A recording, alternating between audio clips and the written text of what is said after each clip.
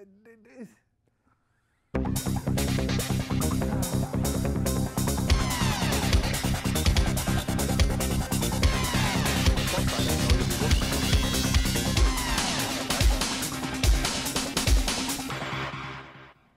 are you going to do that? Save up money and then move out of the States. He's got a plan. No. We're just going to keep raising how. Well, we're on already. I got nothing. Okay, everyone. Hi. Welcome to the TV show. I'm starting the show a little low energy because my soul has just been crushed with the realization that our sole audience member, whom I thought was like me, an old guy, is not in fact an old guy. He's just aged beyond his actual years. I mean, he looks like an old guy. So I guess that's not good for him. It might explain why I've never seen him dating, because all the women his age are like, I don't want to date someone that could be my father. And all the people that are the age of his father are like, you don't even know anything about the Dukes of Hazzard. How can I date you? I guess is my point. Well, it's June. We didn't tape in May because May was busy with a whole bunch of things. Big things in May. First weekend in May, which would have been just after we didn't tape the TV show. I had my big bike ride up in Napa, the one I do every year for charity. And I did not die this year. As you recall, last year, halfway through, took a tumble, rolled a ways down a hill.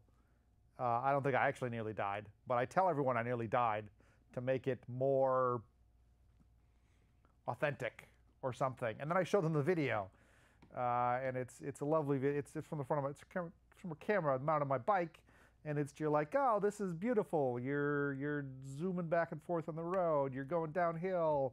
And then there's this one point when I go right past a mailbox, and I've seen the video enough to know that it's half a second after that mailbox when it happens. And so I can always turn my head to catch the face of the person looking at this video at that exact instant. And everyone watching this video at that point goes, because it's suddenly terrifying. It has gone from a beautiful bike ride video to how long were you in the hospital type question. And then I'm like, my wrist hurt, my wrist swelled up, and I got some x-rays. Nothing bad happened. Put some ice on it, took it away after a week. I wore a brace for about a week, then it was okay. And now I'm terrified of that one exact hill in Napa, which I cannot bike on. Like other hills I'm okay with, this one hill is gonna kill me.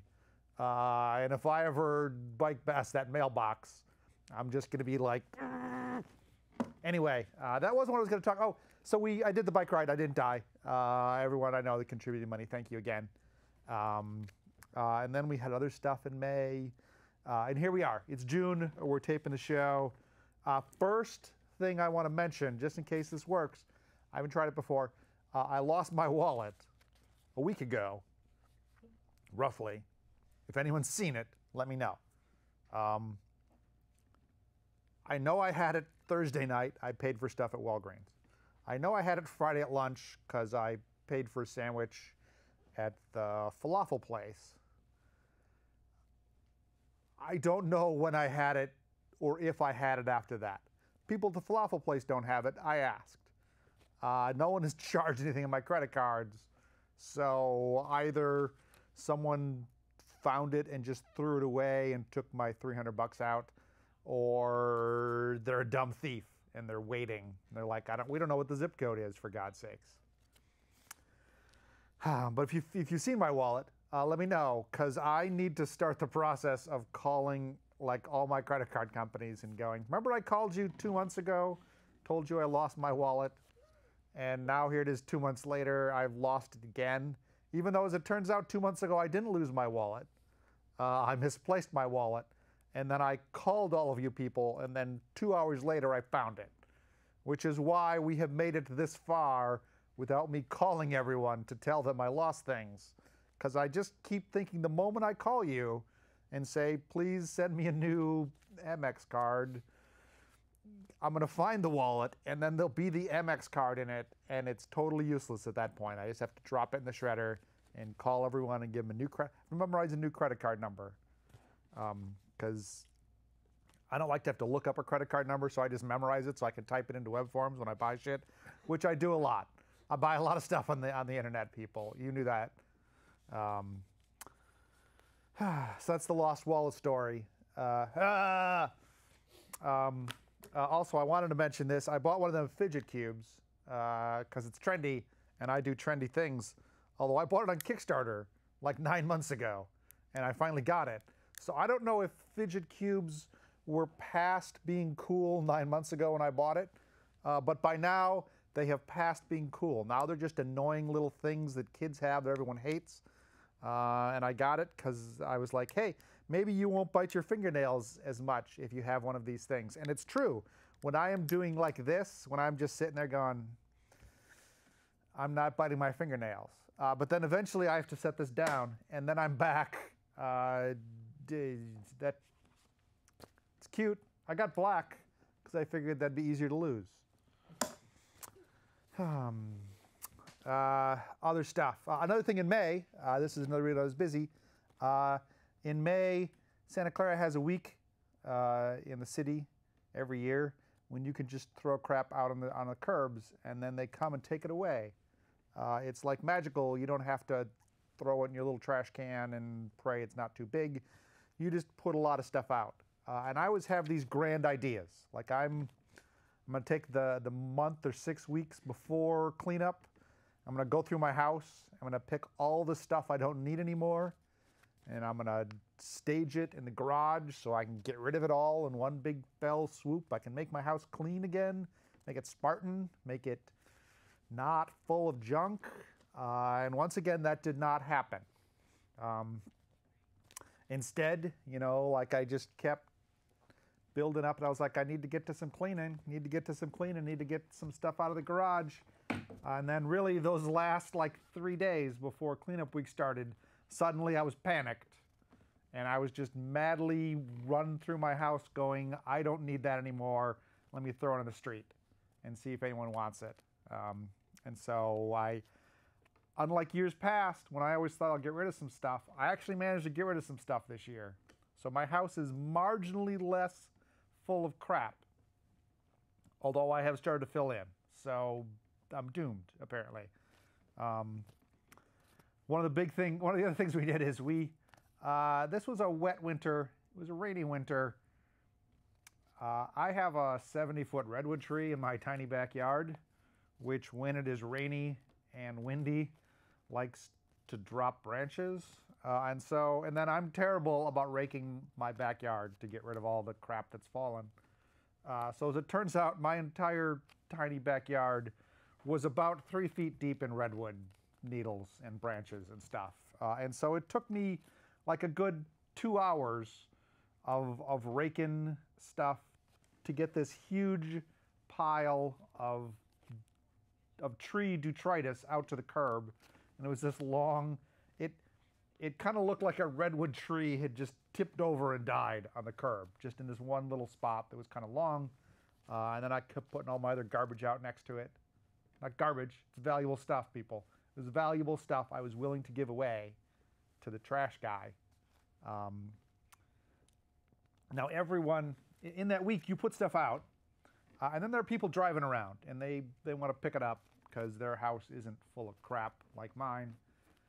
And I always like to notice what gets taken, what doesn't get taken. Like a couple years ago, I saw someone put out a full toilet on the curb, and then like 2 hours later I was walking past and someone had taken just the lid. I was like, well, that kind of makes sense because you can break the lid on your toilet and then you need a new lid. And so you're like, hey, let's go get the lid from that toilet. We'll replace the broken one we got. And then like 2 years later, I saw another toilet out in the curb. And then like a day or two later, I came back and the lid was there, and the tank of the toilet was there. Someone had just taken the bottom half, which was complicated because you have to unscrew those. Like someone stood on the side of the street, like trying to unscrew these huge tank bolts so they could take the bottom dirtiest half of it. It was not a clean toilet. Like the person that threw this toilet away did not scrub it first. So I kind of wonder about that. It makes me question people's. Years and years and years ago, I had a PC that I'd been given to work on some stuff, and then I finished the stuff, and I was like, "Do you want the PC back?" And they're like, "Yeah, we'll send someone by to get it." And then like 3 years later, I was like, "Do you want the PC back?" And they're like, "No, we don't. We should have sent someone to get it 3 years ago, but we didn't. Now you can keep it." So I was like, "Okay." And then it just sat on the floor of my computer room for another 5 or 6 years because I did not need an IBM PC. They had given me this one to work on this thing, and I did it. And then finally, I like tripped over it, and I was like, that's going away. And then, 2 months later, I carried it out to the curb. I set it down. I went back into the house. I carried out the crappy little 12-inch monitor that was there, and I set the monitor, and I was like, what? I looked down, and someone in the 10 minutes it had taken me to walk back in, probably less than 10 minutes, probably 5 minutes it took me to walk back to my house upstairs, grab the monitor, some other things, walk down. Someone had already driven by, opened up the IBM PC, and taken out the hard drive, leaving everything else there, and I was like, well, I hope you want a crappy copy of Windows something, because I reformatted it before, so you get no people's secret checking account numbers. Spring cleanup. Here's something else. This is very recent in my life. I apparently have reached that stage of life when people I used to work with, or people I work with, are retiring in droves. There have been 2 this week alone. There was like one 3 weeks ago and one the month before that, of people who I worked with or have been working with for the last 20 years that have decided I ain't gonna work no more. I'm done with it. And now apparently what I have to look forward to is an unending stream. So let's look at this camera. Look. Of retirement photos on Facebook, followed by a long set of look how great my retirement is. Like my friend Tim retired years and years ago. Now he moved to North Carolina, and all he posts on his Facebook page is like, here's the thing I did in my shop, because now I get to work on wood all day long if I want to, or not. Or here's what I lasered with my laser engraver that I bought, because I'm retired and can do that kind of thing. And then like my friend Jerry was like, now I moved to Indiana, and now I bought a tractor and bought a house, and I go jogging in the woods every day. And I'm like, I hate you people. I hate all of you. I'm not sure why I hate you, but I do.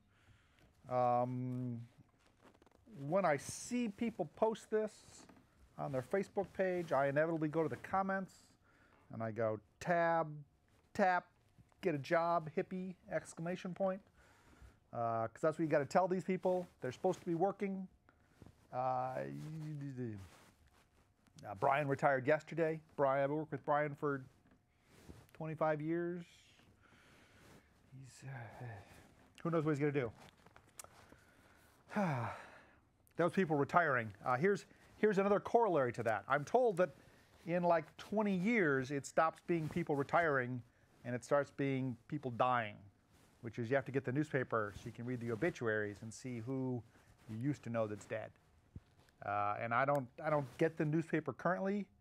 I stopped getting it because I was tired of getting up every morning and going down and getting the paper and then walking back in the garage and just pitching it straight into recycling because I was not going to have time to read it. I used to take it upstairs to the bathroom where it would pile up in the little newspaper thing, unread. And eventually I was like, I don't need to pay for this. I get my news from the internet. But when I was doing that, one day I'm thumbing through the section B, where the editorials are, and next to them is the obituaries, and I look over, there's a big smiling picture of my dermatologist who had died, who I had an appointment with in like 3 weeks. I was like, well, I am not going to go see him, I guess. Now I have to find a new dermatologist. And then I called them and I was like, yeah, what do you recommend? And they were like, go see this guy. He's not as good. That guy was not as good. My first dermatologist was great. The new guy, like if I'm like, hey, and I don't see a dermatologist that often, but I'll be like, this mole looks wrong. And I want you to look at the mole and then spend 40 seconds looking at the mole. And then I want you to turn to me in a very authoritative way, say, that's not anything you need to worry about. That's perfectly normal. I want you to assure me I'm not going to die of skin cancer. I do not want you to at all waffle. I do not want you to be like, well, in my opinion, I don't think you need to worry about that, okay? I don't think you need to worry about that means you need to worry about that. I need certainty. I need this. That is, don't worry about that, Keith. That's my sleep doctor. I just got a letter like 3 weeks ago. My sleep doctor's retiring. I got to find a new sleep doctor now. Yeah. My sleep doctor, great sleep doctor, because she really doesn't do doctor things. She's really like, well, what can we do to fix you? And I'm like, I don't know. She's like, try this. It's just past Memorial Day. Memorial Day is really one of 3 holidays a year we try and have a party, maybe 4. Sometimes we do 4th of July. Memorial Day, Labor Day, Halloween. And Memorial Day and Labor Day, I think of as a person from Wisconsin, they are the start of summer, end of summer party things. Because in Wisconsin, it snows starting in like October. I mean, not anymore, not thanks to President Trump, but used to snow in like late October, and all of Wisconsin would be covered in snow through mid-April. And then it would melt, and then school would end just around Memorial Day, and then everyone would eat bratwurst. And if you're old enough, you drink beer. I wasn't old enough until I went to college. And then you have all summer, and summer's great, except for near dusk when these skies are filled with mosquitoes. And then you have all summer, and then you have Labor Day. Labor Day is really the end of summer, because school in Wisconsin never started until after Labor Day for reasons involving the Wisconsin Dells and college students working there. But you always got your Labor Day party was always the end, and then you had to go back to school like the day later. It was terrible. Well, I liked school, so it wasn't terrible. It was still terrible. I mean, you had to go, but I liked it. And so we have carried over for no good reason. Well, the good reason is none of our other friends ever have parties. So we are forced to do all the heavy lifting now. But we try to do the Memorial Day party, and then we try to do the Labor Day party. And try to do the parties largely. I used to stress a lot about them. Like I'd make lists and try to remember things and cross stuff off, and we'd be planning for a week or 2 beforehand. And now, like 2 days before the party, I'm like, well, we got to go buy stuff. Then we go to a store, and then we buy a stack of bratwurst and a couple stacks of hamburgers and other random food bits, and then a bunch of booze. And then the morning of the party, we drag all the stuff over to the clubhouse where the pool is, and I set stuff up. And then people show up, and then mostly I start cooking things on the grill, and I manage to say hi to about 3 people, and then it's 6 hours later and the party's over. And somehow we have more booze than we started with, because everyone we know brings booze and food, and then we have as much food as we started with, not the same food, because most of the bratwurst, a lot of bratwurst got eaten, but now we have like random bags of chips and plates of cookies that are bad for me that I'm still eating in my house because they're delightful. That's parties. Memorial Day. If you don't have a Memorial Day party to go to, and if you know me, you can come to mine. And if you don't know me, well, you can't come. We had Maker Faire. I went up to Maker Faire. That was like a week and a half ago. I'm still enjoying going to Maker's Faire, although there is a weird sameness to it every time. Like I mostly know where things are because it's the same place they were last year. You know, my friend Chris is always doing his spirograph thing outside, and again, I really like the one. It's not the big room. I call it the big room because it takes me the longest to get through, but I think it's the same size as the other room.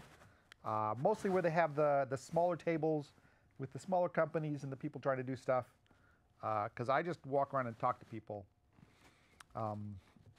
This year, there's still a lot of 3D printers. I did not buy a 3D printer, so we got that going for me.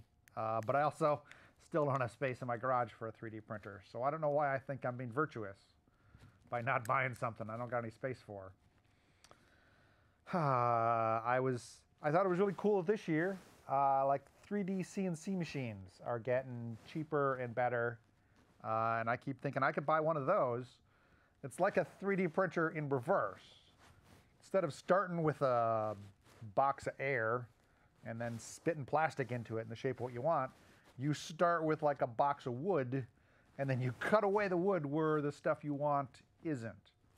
And for some reason that vaguely appeals more to me as something that would be fun to do and useful. Although I don't think it is. I just haven't thought long enough about how big of a pain that is or how noisy it would be. And I mentioned, and there's always the food section. Loretta loves the food section. I like going to the food section primarily so that I can, the beekeeper people always come every year. And every year I like to go talk to the beekeeper people about their slaves, their bee slaves. I accuse them in horrible ways of keeping bees as their drone slaves to take over the world or make honey or whatever it is bee people do with their bees. And it's different people each year mostly, and they are always friendly. And I can tell inside they're like, yeah, this guy's a moron. But that's, yeah. And I mentioned Maker Faire only for one thing, which is I have a lab coat, which I purchased, which has a logo of my fake little company on it, so it looks official. And I wear the lab coat to Maker Faire, because why not? I got to wear something. And so I wear it, and then I stand around and talk to people. If you were standing somewhere wearing a lab coat, everyone assumes you're the guy that should be there, who knows the answers to things. And on many, many times, I would be standing at someone's table talking to them about the thing they were doing, and a third person would walk up and start asking me how the thing worked. Because I'm the guy in the lab coat. Clearly, I'm the smart one. And what I want to tell you people is, first of all, lab coats are magic. So if you need to wear something, just go buy a lab coat. And secondly, here's the critical thing. When you buy a lab coat, no one checks. No one checks if you're allowed to buy the lab coat that you're buying. They'll just send it to you.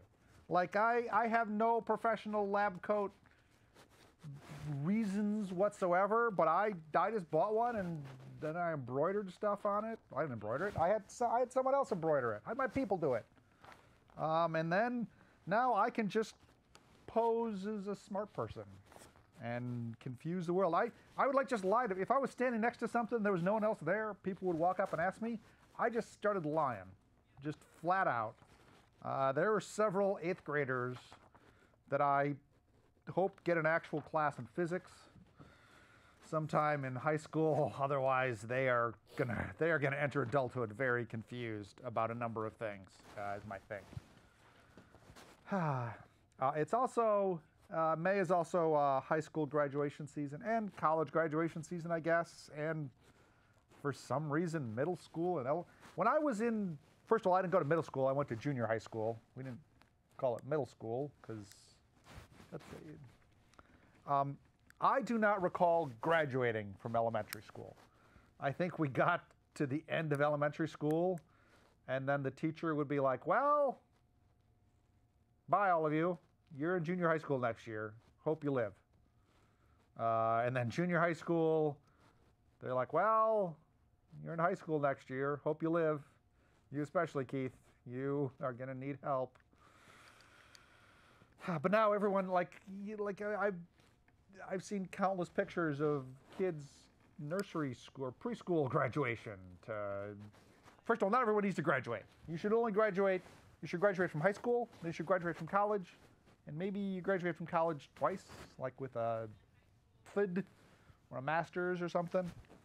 I mention this because the other thing about graduations now is my high school graduation was, thankfully, it was not fun. It was not short because everyone had to walk across the stage, get handed something. But it has been forgotten, which is whatever everyone said was not recorded and it is not usable later in the future. Whereas these days, high school graduations apparently are streamed live on YouTube and saved forever. So I will tell you, first of all, there are a couple valedictorians that later are going to look back on their speech at graduation and think, I should not have said most of those things. And in a couple cases, there were a few schools that really should not be broadcasting what is blatantly not allowed by the Constitution because of the separation of church and state. We have almost no time left. Look, my last page just says weed update because someone asked me, "Hey Keith, you're still in California. How's that weed thing going?" We haven't done a lot. I kind of hoped it would help me relax some. Occasionally it helps me relax, not always. Work in progress, people. It's a work in progress. We're still trying things out. We started going to a new store. And the store, when you go into the store, the first thing you see is they will sell you a tiny pot plant in dirt, and you can take it home and grow it. And every time we go there, I'm like, "Hey, we should buy one of those, Loretta." And she's like, "We just kill plants. It would just die. It would die." That's all the time we have, people.